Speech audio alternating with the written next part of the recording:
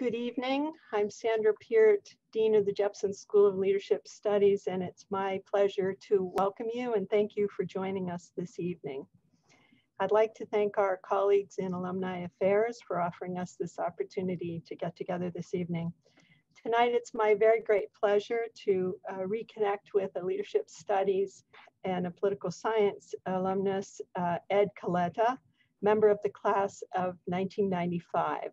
For those of you who know about the history of the Jepson School, that puts him in the second graduating class of the Jepson School. For the past decade, Ed has served as Group Vice President for U.S. Government Relations at Walgreens, where he leads the federal lobbying and public policy activities of the nation's largest retail pharmacy chain. To give you some sense of the scope of this pharmacy giant's reach, Walgreens had an estimated $80 billion in prescription revenues in 2020. It interacts with approximately 8 million customers daily, some of those in person, of course, and some of them remotely. The company has more than 9,000 drugstores in all 50 states of the US, the District of Columbia, Puerto Rico, and the US Virgin Islands. Life for all of us changed drastically roughly a year ago today. And for Ed, it changed even more so. When a phone call from the US Department of Health and Human Services asked him for Walgreens' help in setting up COVID-19 testing facilities. 3 days later, Ed drove from his home to Maryland to observe an improvised drive-through testing site. And since then, he's been quite literally working around the clock. Thanks to the leadership of Ed and others, Walgreens has administered more than 4.8 million COVID tests to date, and it's currently playing a pivotal role in the government's efforts to vaccinate a nation in the midst of this crisis like none we've ever seen. Ed, thanks very much for joining us. It's wonderful to see you. Thank you, Dean Peart. Yes, and thank you to our audience as well. We've had a tremendous amount of interest in this evening's program. I'll begin by asking Ed some questions that I have in mind, and then I'm going to follow up with questions that were submitted by our audience members. So the first question I have, Ed, is really just, I'd like you to tell us a bit about your story. Can you share with us something about the timeline from when Walgreens became involved to today, working through the testing and then the vaccination process?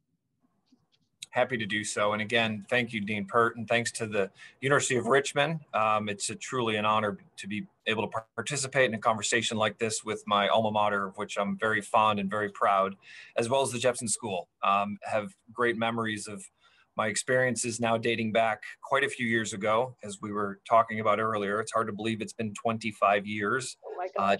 It makes me feel a bit old to say that out loud, but that's where we are. So we'll just kind of go with it.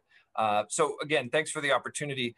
Maybe just to paint a little bit of a picture, there's probably 2 or 3 pieces I would highlight. And again, I'm very fortunate to have found myself in the position over the last 12 months to be able to work with incredible individuals on my team, as well as with the rest of the company, and being able to respond to a pandemic. So as you mentioned, we've definitely been putting in long hours and long days. And as my wife and my children can attest to, that sometimes meant, missing a lot of meals and not being available a lot of the time. But at the end of the day, it was always for something terribly important. And so that was super fulfilling. It's interesting because we're almost exactly a year ago, within a week or so, that the world changed. And I do remember getting the phone call, both from the administration, the White House, as well as from the Department of Health and Human Services, saying, can Walgreens stand up COVID-19 tests? So we had some internal conversations with our CEO and other senior leaders. And once we kind of figured out what that exactly meant, we responded that, of course, we want to be helpful as it relates to the pandemic. We were then in lockdown. The country was, the state of Virginia, where I live, and the city of Washington, D.C., where I work, were in lockdown. But I was asked to go out to this testing facility, as you mentioned. And so this seemed super risky. But my wife, always super understanding, said, look, this sounds like you need to be there to understand how this all works. So in very real time. I was taking pictures, I was on the phone and reporting back what we thought we might need to try to replicate all over the country. And as you mentioned, that work, along with a bunch of different changes to state laws, federal laws, pharmacy scope of practice issues, board of pharmacy issues, now allows Walgreens and Rite Aid and Walmart and a whole bunch of other pharmacies to be able to do the COVID-19 test. So it's been a phenomenal ride. I remember after we agreed to do the testing, we were then invited to a meeting at the White House. And so we were on the phone with my CEO at the time, who is based in Chicago, Illinois. And the White House said, so we'd like to have you come out on Friday. And he said, sure, next Friday, that sounds great. And they said, no, we mean tomorrow. So within 24 hours, he made his way here to Washington. And that was ended up being on March the 13th, which we didn't know at the time. But as we arrived on the White House complex, and we started to do some of the meetings about, so my CEO was going to meet with the president, talk about testing. They were going to do a brief press announcement. We were also then told that it was likely the president was going to be invoking the National Emergencies Act as well as the Stafford Act. And so that day just became more wild and more historic and more crazy. We find ourselves spending, I think, the better part of 5 or 6 hours at the White House. We had to craft a new statement on behalf of the company in light of some of the things that changed throughout the day. And then we spent a fair amount of time in the Rose Garden, which is not a place I expected to frankly ever find myself, let alone in the middle of the pandemic. So again, truly historic. We then got through testing, worked like heck to change, as I mentioned, a number of laws so we could do this in states all over the country. Now I'm really, really proud to report that in all 50 states, and including Puerto Rico, we're able to do COVID-19 tests. And none of that was possible 12 months ago. So from there, then we kind of got through the end of May and got into the summer months. Things were a bit better from a work perspective and doing a little bit more of a regular schedule, getting to see the family and do some things like that. And then as we got over, through Labor Day, the vaccine issue obviously popped. And again, we were then reached out to a second time by the administration saying, can you help administer these vaccines? So Walgreens and CVS were asked to participate in the long-term care program. That kicked off finally in late December. But one of the kind of key highlights there, we ended up hosting the Operation Warp Speed leadership team back at headquarters in Chicago, Illinois. And I've been super fortunate in my time here in Washington to be around a lot of really interesting and well-credentialed and impressive folks and presidents and members of Congress and governors, et cetera. But I'd never been around a four-star general. And to say that that individual had a commanding presence is an understatement. And the team at Walgreens had put together basically a 2-hour briefing to explain how we thought we would go about administering the vaccine at long-term care facilities. And he got finished and he looked across the room and he said, you all are ready. He said, not because of anything you said, but because I can tell by the way that you presented and the confidence that you have that you're ready to do this mission. And I think we all got chills. It was pretty neat to hear that this General Perna had actually been in the Middle East and has managed and run many conflicts and hundreds of thousands of troops. So to hear that from him was a pretty neat compliment to the whole company. So, we're now obviously close to the end of phase 1 here of vaccine administration, getting into phase 2. And hopefully, frankly, by middle to the end of May, we're going to have the opportunity for almost everybody to have access to the vaccine. So a wild ride indeed. And again, just fortunate to be able to utilize, frankly, a lot of skills going back to the University of Richmond and the leadership school experiences I've had here in Washington, all came together basically in a 12-month period. That's fascinating. So you said a number of things that will lead me to a couple of follow-on questions, but I just want to mention, innovation. I'm an economist, and so I think a lot about how people adapt and innovate and are sort of at root entrepreneurial. And what you just described, warp speed sort of sums it up. A series of innovations that had to take place before you were able to actually do what you needed to do or wanted to do. And I guess so I wanted to mention just that word, innovation. And secondly, you mentioned, quoting, of course, Perna, Army General Perna, mission. So this has taken on sort of monumental proportions, I think, for all of us. And it feels like, we're on, and it must feel to you, especially, like you're on a mission. right? It's not just that you're, opening your another drugstore or whatever. Like you're actually doing something that is so important for the entire country. And it's almost, you don't want to give it supernatural sort of connotation, but it takes on that sort of importance, I think. And, for people like you and me,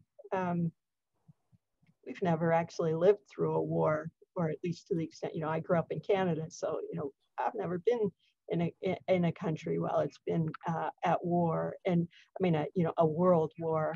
And so this, in some sense, is the greatest challenge that we've seen in our lifetimes.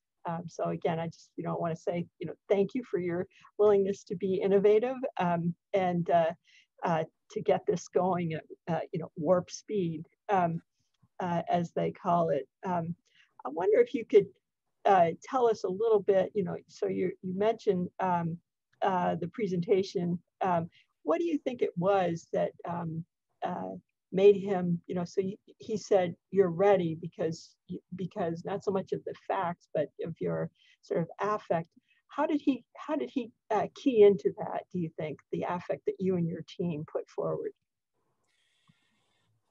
So I would answer that question in a couple of ways. One is, you mentioned the word innovation. I can, I've tried to spend time thinking back to those months of March and April and May, which frankly are a blur because that was early on. Sure. We were all going through incredible times. We were all not going to work. We were all, faced with challenges about testing and illness and folks that were dying to a pandemic. None of these things that were familiar to us. But as part of that, I also remember we would do a lot of back and forth with the federal government and the states. And part of it was we were trying to figure out the solution on how testing would work. And where we eventually arrived as a team, and I tried to arrive at with my leadership team, was we need to tell them the answer. We kept approaching a lot of situations like, what do you think we should do? Here's the different options. Yeah. And where we always ended up was telling them, here's our recommendation. Do you agree? And it was amazing to me that because we were building the airplane, as the phrase has been used many times, as we were flying it, a lot of governors, a lot of legislators, a lot of elected officials, they wanted us to tell them the answer. They wanted us to give a sound recommendation of why we thought this was the best way to stand up COVID testing in a parking lot and which requirements were necessary and frankly, which requirements should be thrown out because we're in the middle of a pandemic.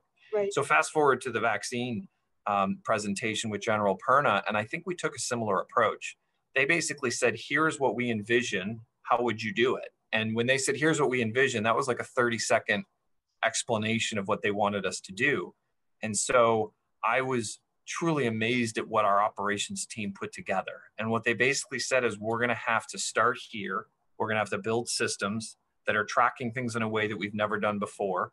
We're going to have to start purchasing dry ice. We're going to have to start purchasing sub-cold freezers that can handle the Pfizer product, which now everybody's aware of, requires these special requirements. Right. And I can still remember texting with our executive lead. There's 3 or 4 of us that have led this for the company. And he said, Ed, I never thought I would be, purchasing what used to look like a college dorm room refrigerator, but is actually a $10,000 ultra cold freezer that can hold the life-saving vaccine. So we would kind of giggle about that. And then he'd say, cool, how many do you think I should order? I'd say 1,000. We'd keep moving on. At one point, actually, and I'll get back to your question, I promise, but we were trying to decide between 2 different manufacturers. And this is actually when we are now going back to the White House again this past fall.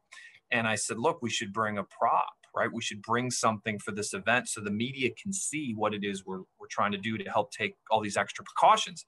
And he said, well, we're kind of between this one manufacturer and they're not sure if they can deliver the number we need to stand this up.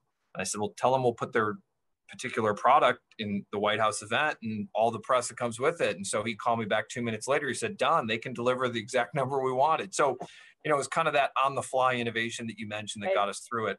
But again, I think it was us coming up with our own ideas, our own innovation, and our own creativity. Here's how we think we should help administer the vaccine in long-term care facilities and then in store and beyond. And they didn't give us a lot of structure and a lot of answers, so we had to figure it out. And I think that's a lot of what the team appreciated.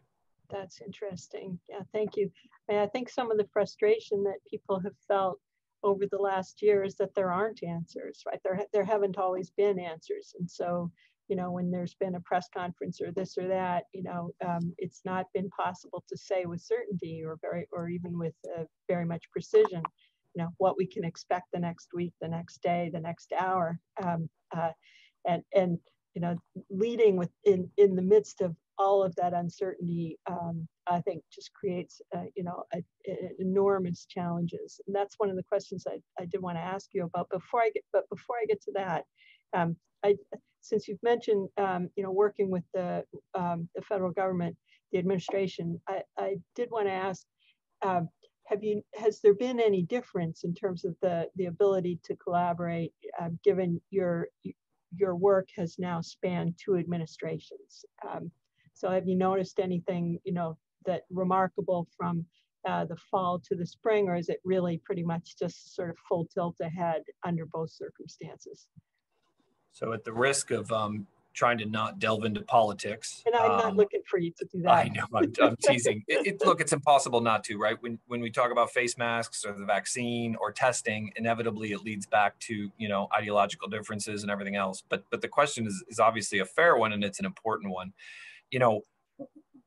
What we were able to do on testing was always done through the lens of how can we help the pandemic? And, I can point to hundreds of people that were working around the clock at Health and Human Services and at the CDC and at a number of other government agencies that never get the attention that they deserve. And all the politics, frankly, didn't matter. Right. As we then got into testing, I would say similar. I think that, it's very easy to say, here's how the vaccine rollout should have gone. What I would argue, and, I could spend a lot of time on this, is if there's a way to not devise a system that makes sense, it's to give 67 different jurisdictions in this country the ability to make up their own rules on who's eligible for a vaccine. So we have 50 states, we have the islands, and then we have a handful of big cities that are all considered jurisdictions. In my home state, my birthplace of Illinois is using one vaccine, Moderna, and then in the city of Chicago, they're using Pfizer. Now, does anybody think, as we try to plan for a pandemic, that it makes sense for Chicago, embedded in the state of Illinois, to each be offering a different vaccine and have different eligibility criteria? With that in mind, I'll fast forward to a question I got from somebody on Capitol Hill just a couple of weeks ago, and this was in response to President Biden's kind of pledge right after the election that he's going to do 100 million doses in the first 100 days. Mm-hmm. And it looks like that's going to absolutely happen. And the individual who was on the other side of the aisle politically said, isn't it fair that was probably going to happen anyway? And the answer is yes, that is actually fair, that most of that had already been set in motion. Mm-hmm. But did things change with this administration in terms of trying to probably be a lot more transparent, to your point, and doing a lot of other things intentionally? The answer is absolutely.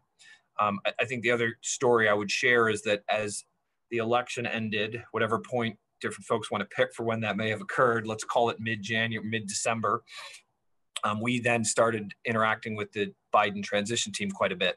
And they really wanted to talk to us a lot, and they wanted to understand what we had done, why things had been set up in the manner in which they did. And then they wanted to talk about the future. What can you do? How many shots? What's your throughput? How many stores? How many individuals? How many per day? How many per month? And we were doing calls with them on a couple hours notice, and we were getting on with very senior people from the Biden transition. And, this is our job, frankly, to brief these incoming government officials. So we spent a lot of time with them into December into January. We did a call with them for a couple hours on New Year's Day. I think that's, again, another incident where my wife said, wow, this is a lot. So the inauguration occurs January 20th. And then the next days after that, excuse me, some of my senior execs said, so Ed, have we heard from the Biden folks? And I said, well, it's interesting. When they really needed us, we heard from them a lot. And now there's been a little bit of a pause. To be fair, we've now obviously extended those conversations again. But it is interesting kind of how you have to appreciate what everybody's goal here is. And right. I think that, if you peel away the political layers, what you really have is a lot of folks deeply committed to trying to make a difference in really short order.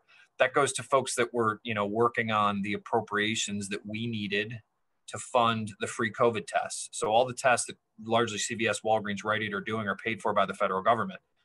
In some cases, an insurance company will get billed and they'll pay for it, but we received over $500 million in funding for those tests.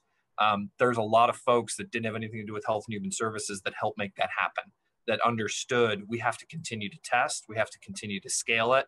Maybe we've seen a dip for a couple days, but let's take the long view and know that this holiday's coming up or the Memorial Day's coming up, and we better be able to scale back testing. So I think, and we're seeing the same thing with this administration as well. The challenge is just, frankly, being able to try to respond to all the public anticipation for what's next, when do I get mine, and how soon can we get back to normal? Yeah, absolutely. And some of the questions that were submitted have to do with exactly that. So I will get to those. I did want to ask you, though, about leadership challenges, since you were a political science and leadership student at the University of Richmond. You've been a leader for a long time, and now you've gone through this very difficult period. What difficulties and leadership challenges did you face initially, in the early phase of the vaccine rollout, which did target, as you said, the healthcare personnel and those in long-term care facilities? Were there any specific challenges that you'd like to mention that you haven't already? Absolutely.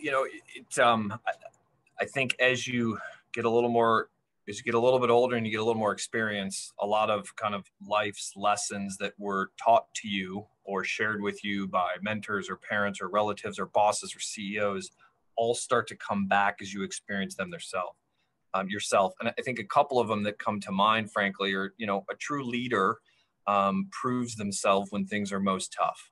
It's easy to lead in easy times. It's easy to lead when things are going well. It's easy to lead when the company's doing well. People are getting raises. Folks are getting promoted. Companies making a lot of money. Same could be said for a government position. What's hard and what matters is how are you as a leader when stuff's super difficult.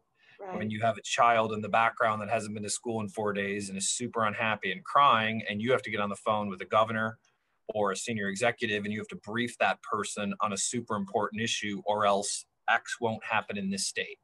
And there's so many incidents I can point to that our entire government relations team at Walgreens, state, federal, policy, political, they just work their rear ends off. And so that was part of it.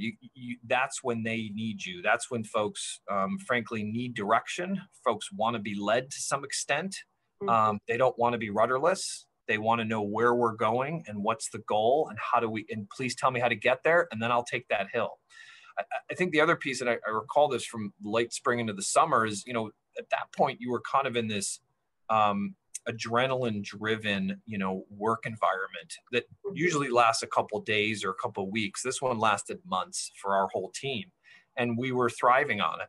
But then if you fast forward to this past fall, as we started getting into vaccines and vaccine planning, I could tell, being on calls like this, even with the team, that they were spent and they were exhausted.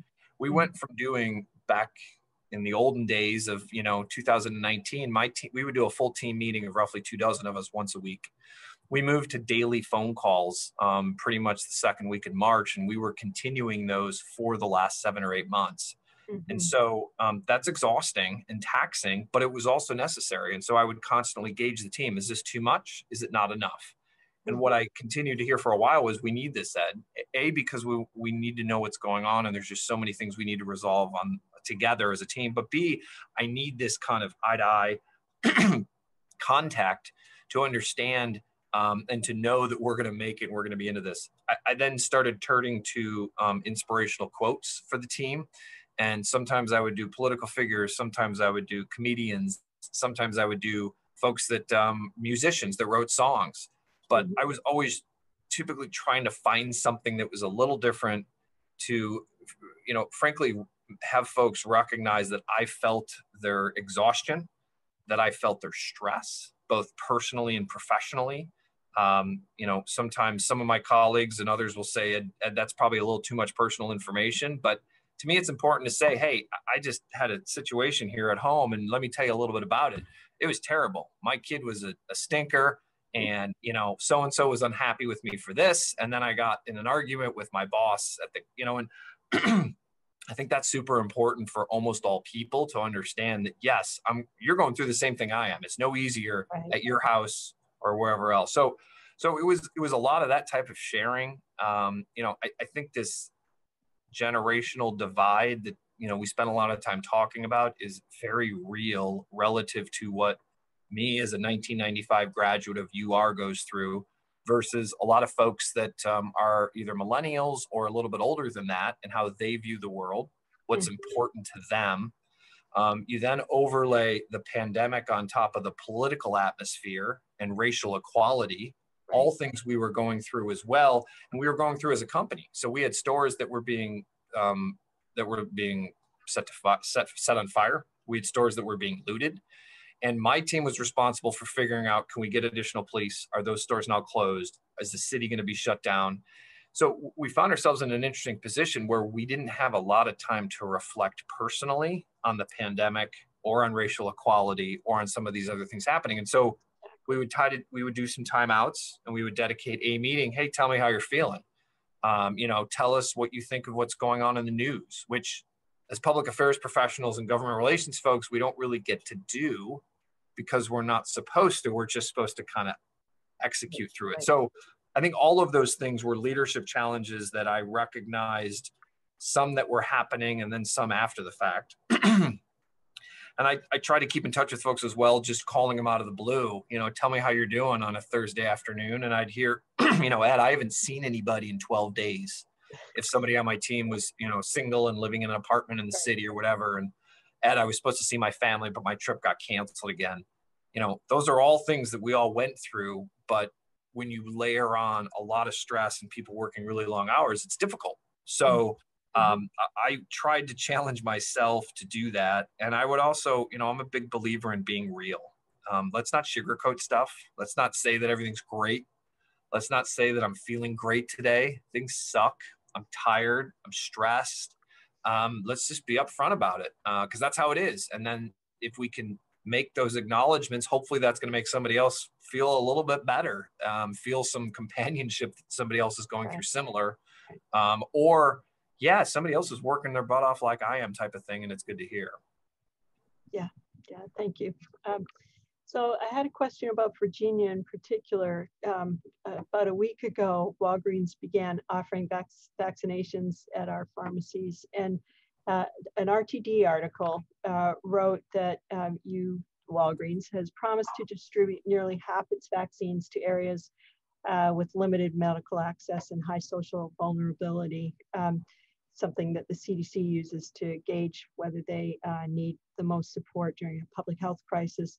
I wondered if you could talk specifically about the challenges associated with getting the vaccines to our vulnerable populations. Absolutely. Really, really important issue that is finally getting the attention it deserves. Let me go back to testing for just a moment, because it kind of then sets the table for what we're trying to be very intentional about on vaccines as well. When we began to stand up our testing sites, and we put up a dozen initially, and then we got to about 50 and then 100. We quickly were very focused on where do we put these testing sites where testing is not occurring otherwise. You know, where are there mass federal testing sites? And we don't want to be there. We want to be in other areas. Where can we put a testing site that's maybe closer to public transportation? So as we started to scale our sites and we got into 300 and 400 and 500 testing sites in the spring of last year, at one point we were at 30, then we ticked up to 40% of all of our testing sites were in medically underserved areas by the definition of the CDC and others. Right. We then kind of held to that and said, let's continue to scale, but let's ensure that those testing sites continue to be located in medically underserved areas. We did a lot of briefings and continue to do with, you know, both state legislatures, governors, as well as, you know, members of Congress. And we would do a briefing with the Congressional Hispanic Caucus. And we'd say, look, here are your congressional districts. Here's the representation of our sites relative to these medically underserved areas. And we'd be very straightforward. As we got into vaccines, it got a little more complicated because you can't just say, well, 40% of our stores are in medically underserved areas that are delivering or administering vaccine right now, which is true. The problem is you have folks that are more technologically savvy or have their technology that are stealing those shots from some of those particular stores. So what we are doing and have been doing at the request of the CDC is we collect race and ethnicity data. And we're now reporting that back to the CDC and to the administration to demonstrate very specifically that the shots in arms are going to people of color, going to people of certain race and ethnicities. Right. Yeah. And that's what we're reporting back. The challenge is, however, though, is still twofold, which is significant. One is the vaccine hesitancy, and of course, significant hesitancy in the African-American community, which has existed for decades for a lot of terribly unfortunate reasons that I think a lot of us are familiar with. And we experienced this in the long-term care facilities. We went into the long-term care facilities, nursing homes, skilled nursing, however, there's different types of them. And we were doing both the residents and the workers. And we saw huge hesitancy among the workers in our first clinic. We started going back for the second clinic to do the second shot. Pfizer and Moderna both required, of course. And we were seeing a lot of the staff was then wanting to do it on the second clinic visit because they saw their colleague get the shot and they didn't die. They didn't get sick. They didn't have an allergic reaction. So we can have LeBron James get out there and we can have all kinds of celebrities. And I think some of that's necessary. But part of it is you're going to be more trusting if your family member, your colleague, your coworker gets the shot and they're okay. So we're still working on addressing that. We also have announced a pretty big partnership with Uber, where Uber is going to be providing 10 million free rides for individuals for wherever they live to a pharmacy. Uber, PayPal, and Walgreens have set up a ride fund where we're putting in roughly another $10 million to also provide additional rides for when the first initial allotment that Uber has allocated. CVS, our big competitor, who I don't often say super nice things about, but they're doing something similar with Lyft. So I think we're all trying to be really, really intentional about this. That said, some folks that may be into the weeds on vaccines may have seen yesterday, President Biden actually said, now we want to focus on teachers. Right. Yes. And he obviously, the goal is to get folks back to school that are already not and everything else. The challenge is, then you're kind of pivoting again. All right, so first we were in long-term care. Now we're on vaccine equity. Now you want to whipsaw us and move over here to teachers.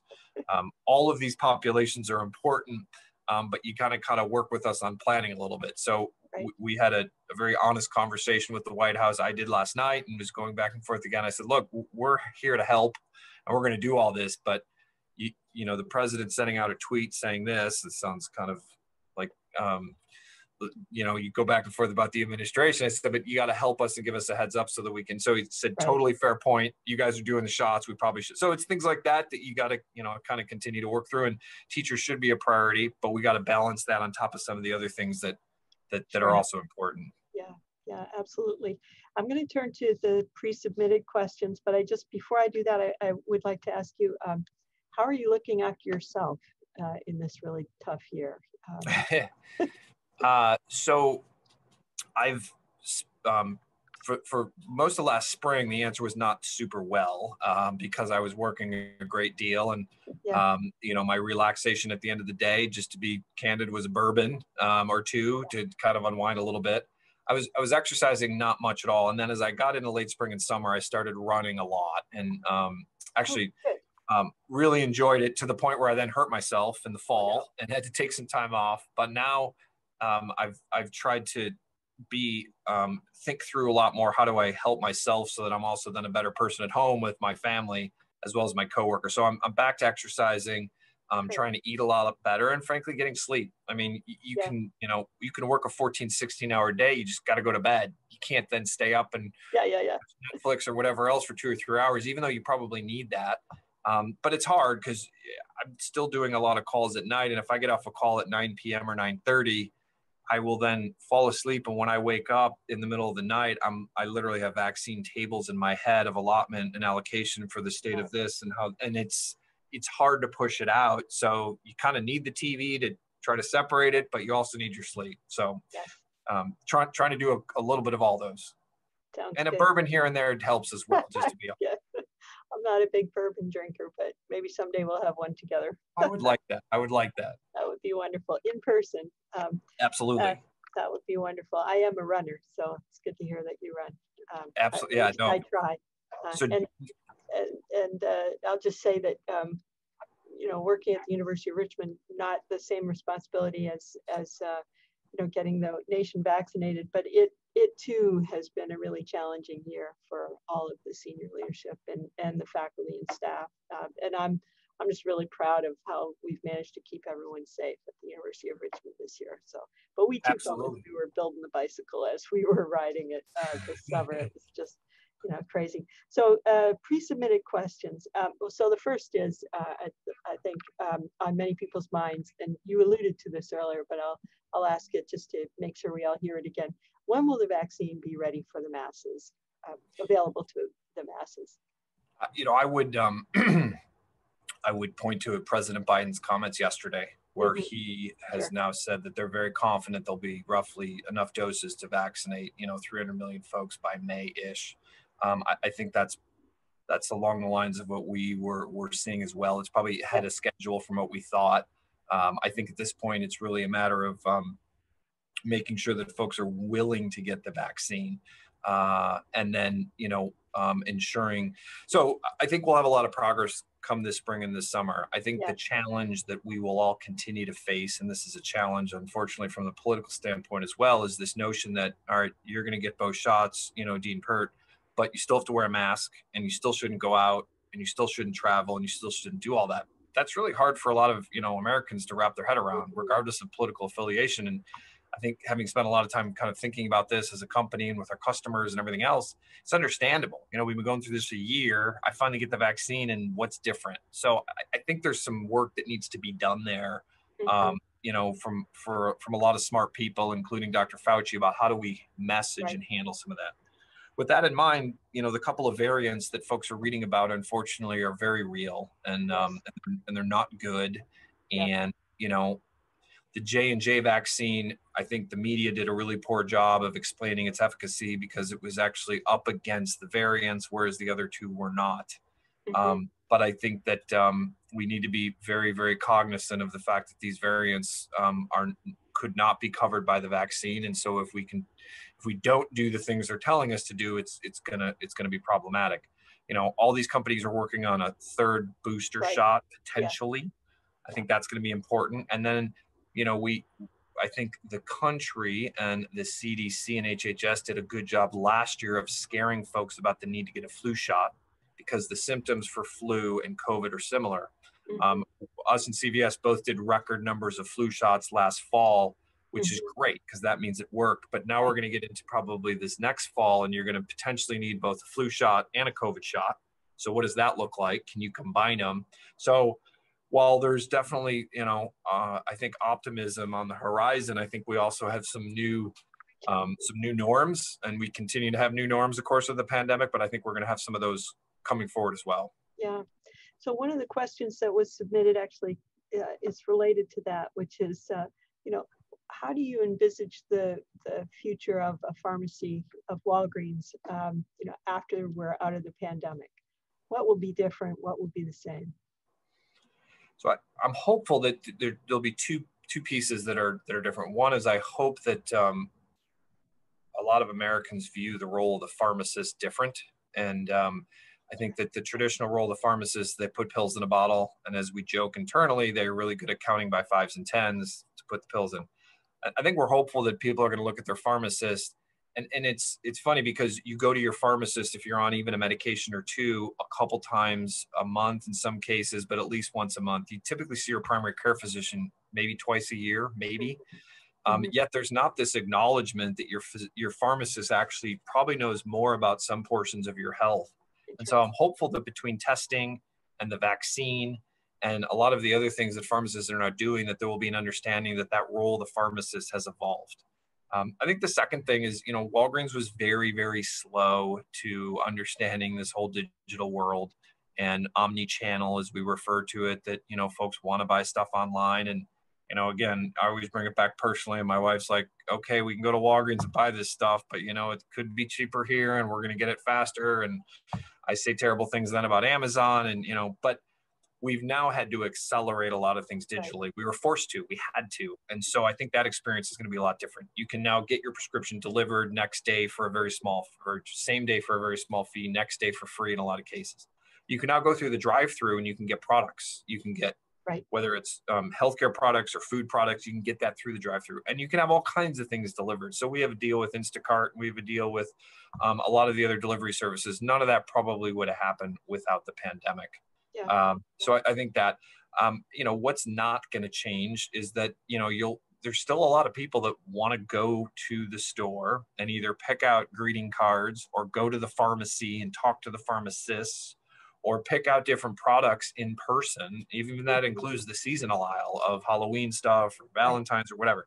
That's not going to change. We'll still have 9,300 stores, and we still believe people do want to do that and have that experience. It just needs to be complemented by the other side of digital, et cetera. Yeah, so that word innovation that I used at the beginning, you know, it's been really interesting to see how the service industry, which has been decimated, of course, by COVID-19 and what we've lived through, but how they've innovated as a result. You know, so DoorDash and that sort of thing, you know, just sort of emerging and becoming really strong and figuring out ways to make sure that people can live somewhat socially, even though we're also somewhat isolated. So correct. That's really interesting. One of the questions has to do with the sort of nitty gritty of the financial model of the vaccine. And you alluded to it a little bit earlier on, but maybe you can just take people through this so that they sort of understand. You know, nothing's free, obviously, but vaccines are free to us. So who is paying? What's the cost of the vaccine? Is there profit being made? Someone, and this is, you know, I am an economist, so I find it interesting, but it's someone else's question. Sure. I wonder if you could just kind of explain how it works so that we all know, you know, to whom to be grateful. Absolutely. So let me again go back to the fall, and we, you know, were approached about doing vaccine administration, had conversations around it. And what we were watching, and I think folks were aware of course, at that point, is that Operation Warp Speed was spending money, buying vaccine, giving money to the pharmaceutical companies to get testing up and running. So then we kind of got into, you know, November, October-ish, and it became clear that the vaccine, or the juice as we happen to refer to it, was going to be free. And the supplies were largely going to be free. So all the supplies that were needed, the needles and the syringes and everything like that, they had purchased that ahead of time as well. So when we did this meeting with Operation Warp Speed, they said, so all that's left is, you know, your administration fee, and you'll need to kind of figure out how that works with CMS and all the payers. And we kind of looked at ourselves and said, so you're kind of taking care of everything else, but not the actual, what we refer to as an administration fee for us to administer the vaccine. So similar to the flu, and I'm going to use very rough numbers here, but we received somewhere between, call it, you know, $14 and $18 to give a flu shot. And that actually includes typically, you know, the labor hours and all these other types of things that go into it. And then we maybe make a couple bucks per flu shot. So it's not like we're having a 50% margin or anything like that. The challenge, of course, with the COVID vaccine is there's so many more steps involved and time involved, especially with long-term care facilities. You're traveling on site. But backing up from that, where with the flu, you're basically reporting into two different systems, our own internal system and then a state registry. For the COVID vaccine, we're reporting into Tiberius, we're reporting into a state system, we're reporting into another system, and then we're reporting into our own system as well. And we're entering more information. And then on top of that, there are more safety protocols that obviously have to be realized with the COVID vaccine than we were doing under the flu. So we ended up going to CMS, Center for Medicare and Medicaid Services, back in October and kind of put together, here's the cost involved with us administering a flu shot, and then here's the delta for us to administer the vaccine. And fortunately, they came back with a recommendation slash the payment for Medicare, and said, here's what we're going to pay you. We're going to pay you roughly $17 for the first shot if it's a 2-dose. And then we're going to give you roughly $27 for the second, averaging somewhere around $22, $23. It's never as much as you wanted as an industry, but we felt it was reasonable. And then if it was one shot, it would be $27, $28. But, you know, as an economist and as healthcare folks that are potentially listening, it's a little odd that you're going to then, you know, you're paying you less for the first shot and more for the second. The goal, of course, is to get people to come back. What you also want to be careful, though, is that folks don't get the first shot at Walgreens and then all go to CVS to get the second shot. And that there's not incentives in place for CVS to steer everybody for their second shot. So you got to be right. But in addition to that, as we're all aware, we have a very disjointed healthcare system, and we have multiple payers. So we were super proud of the work my team did on getting that federal payment. Well, then you go to the commercial payers, all the big insurance companies who similarly are only obligated to cover the administrative fee for the shots for their folks that are insured. Right. And so our contracting people said, well, Ed, that's great, but now you got to make sure that the commercial payers are going to agree to the Medicare rate or it's going to bleed over and lower. And I said, hey, look, we're the government folks. That's your job. In addition, all 50 states then have a Medicaid reimbursement rate for Medicaid patients, which is different from the Medicare. So we then had to get what's called a SPA, a state policy amendment or state plan amendment in almost all 50 states, because by law, if they couldn't just pay us for the flu amount, we had to file a SPA in each of the states, go through the governor in order to get that payment above. So the long and the short is we're getting roughly $22 per shot if it's a 2-shot dose, and we're making about $28 if it's a 1-shot dose. Are we making a profit? The answer is yes. We did our, excuse me, end of quarter earnings. We'll have another one coming up. This is not something that's going to completely turn around the face of, put the company in a very different direction financially. It's the same thing with testing. It's something that we got into knowing that we needed to make a little bit of money on it because we're a for-profit entity. We're a publicly traded company. We have an obligation, but to the same extent, this isn't something, again, where you're seeing, a 20, 30, 40% profit margin on it. Right. That's fascinating. Thank you. I'm still, as someone who grew up in Southern Ontario, I'm still fascinated by the healthcare system that we have in the United States. It's just so different. We have European leadership and parts of our company, Walgreens Boots Alliance, is the parent, and they have similar views. Like they can't believe how many and the complexity and how many different payers and everything else. It's right. Yes. And one of the questions was similarly sort of detailed, so I'm going to ask it as well, one of the submitted ones, and it has to do with how one gets pulled off the list. So the person who wrote in said, what's the role of the state database in making it scheduling calls? Which lists are pulled from first? Local, pharmacy, state, those with question marks after all of those. I wonder if you could just describe the mechanics of how someone who's over 65 who's registered gets chosen at this point, or gets the call. So we have 12 minutes left, so I'll try to make it short. This goes back to complexity. So I think the easiest way is that there's 2 different sets of allocation. There's federal allocation and there's state. So starting in late December, all the states received phase 1A state allocation, which then they were able to give to their healthcare workers, health systems, hospital systems. As they burned through a lot of their healthcare workers, then a lot of those state allocations were still going to the hospitals and health systems, and still are, and they are calling some of their patients who are eligible in the state. Got it. And sometime then around late January, they ended up moving forward what they call the Federal Pharmacy Partnership Program, which is Walgreens, CVS, Kroger, Walmart, everybody else. And they started sending us federal allocation that we then are continuing to use in store through our own scheduler.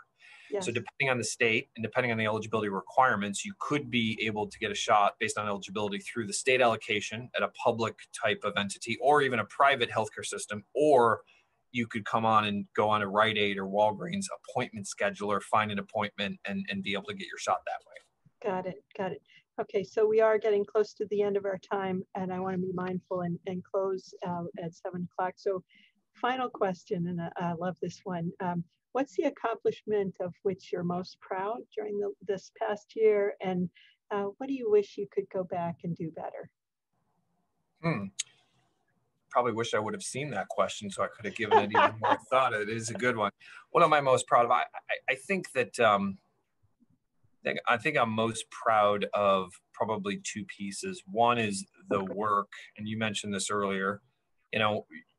Some folks spend their whole life looking for that purpose-driven mission, goal, objective that they really want to kind of sink their teeth into and make a difference. And, I think my whole team and I had that opportunity where we were presented with responding to a pandemic and standing up COVID testing to save lives. It's kind of the old adage, why are you so busy at work? What are you doing curing cancer? And, it's an inappropriate joke, but nonetheless, we would look at ourselves most days and say, this is pretty important stuff. And that helped drive us. And so I'm super proud of the fact we're about to hit 5 million tests. That's incredible. I remember when we had 12 sites and it was terrible and it was painful and it was super difficult. And now we have testing at 4,000 Walgreens around the country. I'm super proud of that. And then I'm super proud of the fact that we've now played the role that we have on vaccines and have worked through a really, really complex process in the middle of the worst transition in presidential history of 2 administrations. That's an objective statement. It's not a political statement.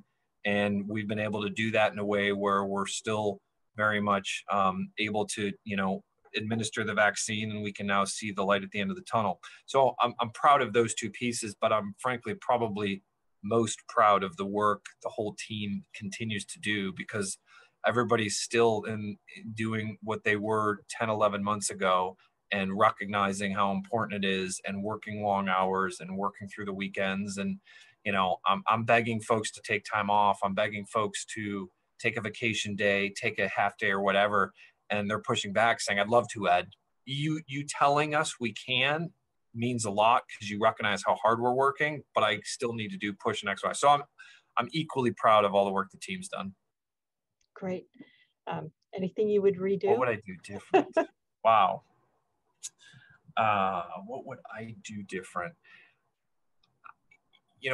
I enjoy reading books on leadership. I enjoy reading books on history, political figures, biographies, autobiographies. And I think I would have, it's not realistic that I would have done this, to be clear, but I wish I could have kept some better notes about what we had done over the last 11 months. I have emails, of course, and I've worked with somebody in my office to try to put some of those pieces together. And I've been asked to do a couple classes here in Washington, do a couple of the graduate programs, and that's been great. I want to do some more of that, so that a lot of everything, all this that has transpired, should have an impact on the pharmacy profession moving forward. It should have an impact on, frankly, leading during a crisis. It should have an impact on how advocacy can be done in effective ways, and what didn't work. So I wish I would have kept a better tally in real time on a lot of those things. You read about President Obama taking these copious notes throughout his presidency, where he's now writing these huge volumes. I just don't know how he had the time and the energy to do something like that, because you're so exhausted and you're going through it. The last thing I want to do at the end of the day, is then sit down and let me spend some time rehashing everything that just happened. Right. Yeah. Well, I hope you will have time to write down your thoughts and reflect a little bit, and write a memoir or something, or take some classes. Come perhaps to the Jepson School and talk with our students, or to the university writ large, and talk. Well, I'd be honored to. Absolutely. Yeah. Well, this has been absolutely fascinating. I want to thank you again for both for the work you and your team have done over the last year, and which, as you say, has saved countless lives. But also for taking the time tonight, when I know you've got a million other things that you could be doing. So thanks very much, Ed. It's been a real joy. Thank you for the invitation. It's been an absolute honor, and appreciate the conversation tonight. And like you said, hopefully we can either talk to some students in person or have a bourbon in person. So I would love that. I would definitely love that. For those of you who have been watching this evening, let me just thank you for tuning in. I'd like to remind you to like us on Facebook, Instagram, LinkedIn, whether it's the Jepson School or you are the University of Richmond alumni group. Please go ahead and check out what events are coming up in the future. There are all sorts of alumni events ahead. And so let me just close the program by saying thanks very much, and go Spiders. Go Spiders.